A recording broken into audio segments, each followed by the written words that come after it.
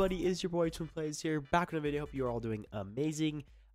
If you're new to my channel, or if you're watching this and you're brand new to my channel, welcome. This tutorial is a quick tutorial on how to make a Roblox game, your very first Roblox game.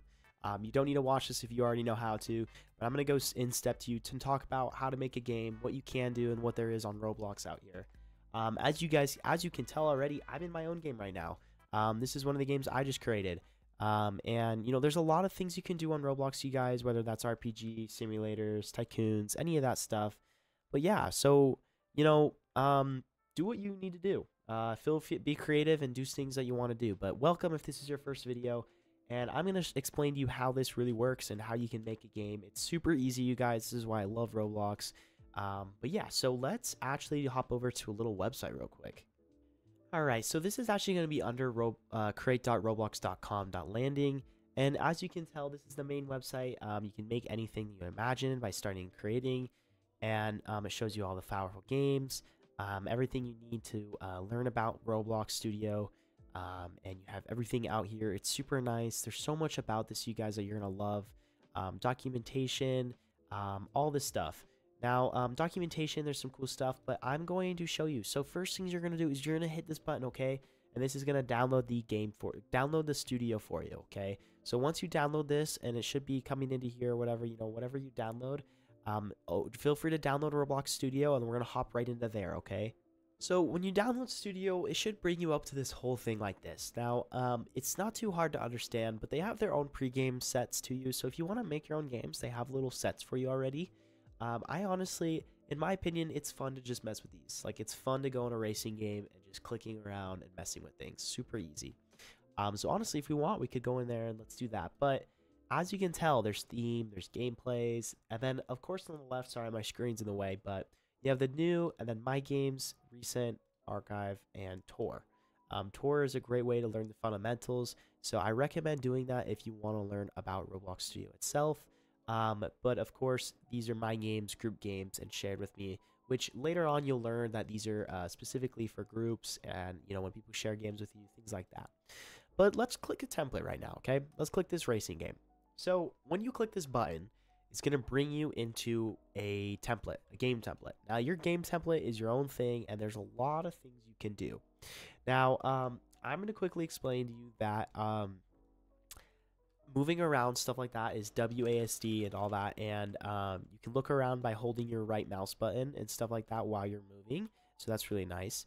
But there's a lot of stuff, you guys, and it's kind of hard to get really explaining everything, but we have the Explorer, we have the properties, the output, the main gameplays, Toolbox, all this stuff on the right, all these fancy tools, so you might be a little confused. But how do we upload it? How do we get our game published?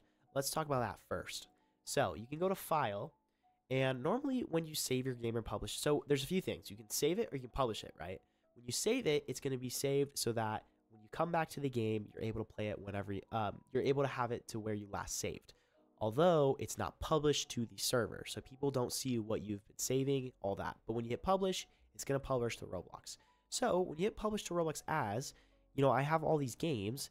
I'm going to create a new game right here, okay? And you can name this whatever you want. And then you go to description, and then you go to creator as me, unless you have a group, which you probably don't yet, and then you name it whatever you want to do. So car racing game, and then of course devices, just leave it the same. And then team create, you can turn it off for now. You don't need to worry about that. And then you hit create. So once you hit create, it should say that it was published and all that.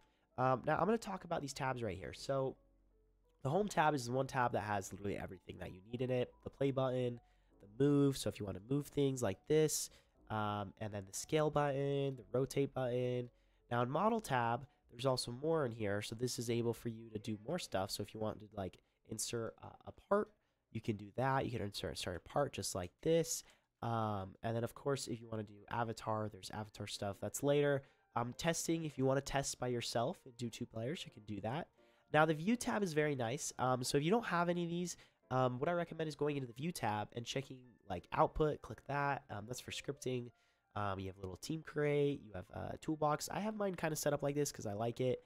And then of course you can move it around, but Explorer and properties is perfect right here in my opinion. But yeah, so everything in here is an object, okay? So we have folders, we have all this stuff. Now, I'm going to explain to you, and then plugins, of course, that's the main thing. I'm going to explain to you kind of how this works. So right now, this is an object, right? And it is in this workspace, okay? So this is a service right here. These are all services. So how this works is workspace is your game itself. So everything in workspace here, everything I'm looking at right now is in workspace. This is what we're able to look at. This is terrain and stuff. But everything in here, we got folders and stuff. You see this little right arrow? If you click that, you can see all the things they have in this game, which is really, really nice. What you can add to the game. So if I want to do a part, I could. So as you can tell, we have VFX, we have all this stuff. We have spawn car over here. So this is really cool. I honestly haven't really played what Roblox has made for us, but really cool. You got kiosks. It's all in folders, and you can name things by going into the properties, which you can learn later about how they are really used, but they have names and everything. So feel free to do that. So like if I wanted to get a part, right? Okay, like I just hit insert this part. I could name this part, let's say circle, or whatever circle. Why did I say circle? But and then there's colors you can do. So whatever color I want, I can do red. Material, I could do anything I want. So I want to do like maybe a marble, or I could go neon, which is cool. And then you have all these little buttons. Now anchored is one thing you want to look at. Anchored is making it so it will always stay where it is. It never falls. Now you got to remember there is gravity in this game. So that's one thing. Can collide makes it so I don't collide with it. So that's another thing. Can touch is something you'd use in scripts. But yeah, so if I turn this anchored off, honestly, I could play and move it around actually. I should probably just call this a ball instead. Now there's a lot of controls and commands you can do. If you do Control D, I can just duplicate it just like that. So that's really nice. And then I can go colors again, go like a green, I can go like a blue, just like that. All the things you can do. And if you want to select all of these, you can go like this, or you can just do that and then hold Control down, just like this, and go duplicate again. Now you want to model something, you want to make it into a model. So this is what a model is right here. It has everything inside of it. So you do command Control D, or you can just do group, and basically it makes it a model. So now we can say balls, and then you can now duplicate all the balls if you want to do that. So now it makes it and lets you duplicate all of them. You want to make more, you can just group it again and then do it all again. So it's all kind of the same thing like that. So I'm gonna have these, I'll get rid of one of them. But yeah, so it's kind of cool how you look around and kind of look around at things, and you might be so confused at first, but let's just say we play the game right now. So if I click that play button, it's gonna spawn us in. See how my balls were anchored, so anchored, so we can't do that. But okay, so this is a proximity prompt we're going to talk about. But look, so you're testing right now. See how this says stop? Now if I hit client, this is going to take me to the server. So it's going to show me what it's like outside, and this is going to have my person on it. But let's say, okay, so I hit spawn car. Oh, this is really cool. I never got to see this. So I'm going to drive it. So let me turn this down for you guys. You'll hear this. Oh, this is really cool. They got a new thing. So we have nitro. Whoa, these are like nice cars too. Yeah, so basically, we got cameras. Oh, that's awesome. Basically, you're testing your game out. This is how you test your game. So this is all a bunch of scripting, all that stuff. So it's really nice. This is really nice, actually, a little template. I never even saw this. Really, really cool. But yeah, so, when you look at this stuff, you can really test it out and stuff. And then of course, when you're done, you can just hit stop and it'll clean it up for you and you'll be done. And then of course, if you want to delete things, you just delete it. But yeah, it's nice to also get in the mood of organizing. But workspace, I didn't really get to explain. So players is where the players are tested. There's nothing in here, but when you play the game, you'll be in there. You have lighting, so if you want to mess with the lighting outside of your game, like I want to make this brighter, it's going to change stuff. It's really cool. You can do a lot of stuff with this. If I want to make it red, you see how it's kind of changing the colors. Really cool. You got like atmosphere, sky, bloom, sun rays, all that stuff. Really nice. Material service, you don't need to worry about that for now. Replicated first, replicated storage.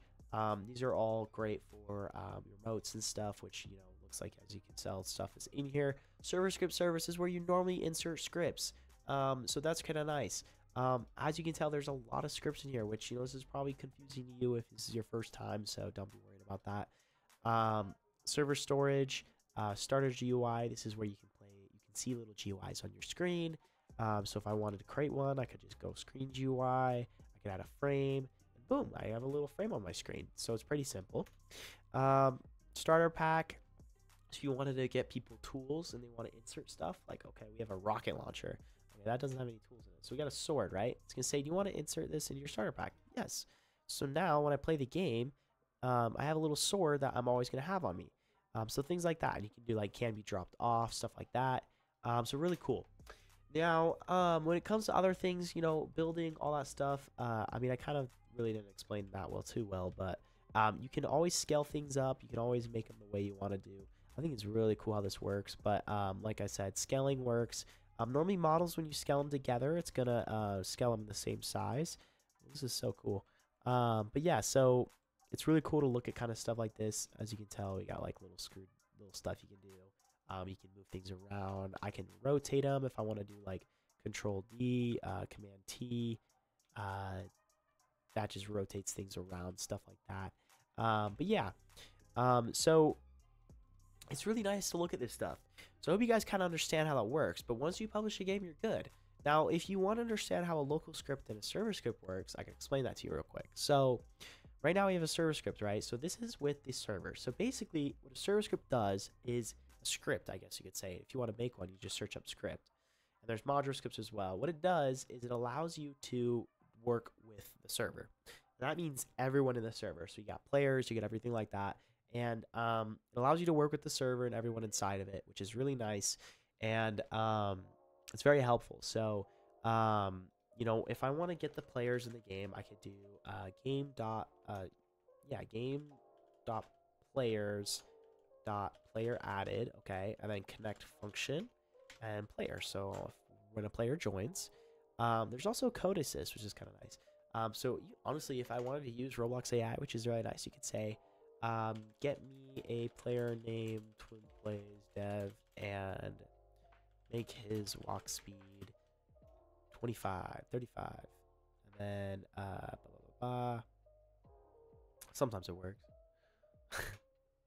All right, well, right now that doesn't work. Oh, well, is it working? I don't know why this is being weird. But either way, and then when you could go get player.character appearance loaded. So you want to wait for the character to get loaded. So like I said, this is on the server side. So basically, I am grabbing everyone in the server. So then I could check. Okay, so yes, he already has something right here for me, but no.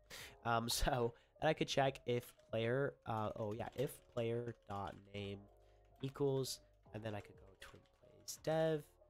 Then I want to print to the server. He's the owner. Printing is a great way to debug things and look at stuff. But as you can tell, I hit play. Boom, I loaded in and it said he's the owner because that's my name. So that's kind of how that works. Now for local scripts, depending on what you do, normally you use that for like starter GUI stuff. So as you can tell, there's some stuff in here. I don't know if they'd have any starter GUI stuff. They should have local scripts, but either way, normally you put local scripts for just allowing the player to see it and only that player, which is really, really nice. And you can use that for a lot of stuff. But yeah, so really cool, you guys. You can really look at this place and you can see what they have.